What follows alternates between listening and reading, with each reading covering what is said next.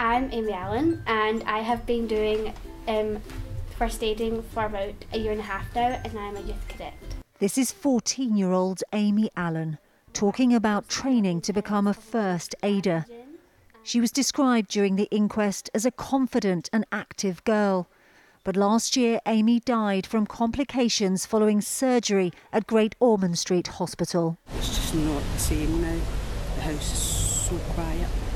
Our little brother is just lost without her. You know, he's so used to having his big sister, and Amy was so bright and bubbly and such a smiley character. Ryan's a lot quieter, and it's just heartbreaking how quiet the house is now. Every day is a struggle, every single day. That's it, to get up in the morning. Sometimes you don't remember, it takes a minute, and other times you wake up already crying because you've remembered before you woke up. It's I can't even put it into words.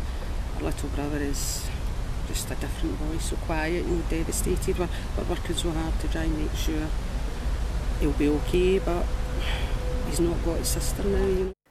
Amy was born with a genetic condition which caused health problems throughout her life. In September last year, she had surgery on her spine and was transferred to the hospital's paediatric intensive care unit.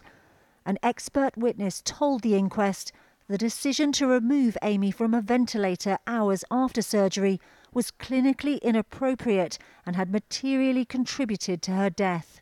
Her family say they believe her death could have been prevented. We have been on the receiving end of a coordinated cover-up by Great Ormond Street Hospital.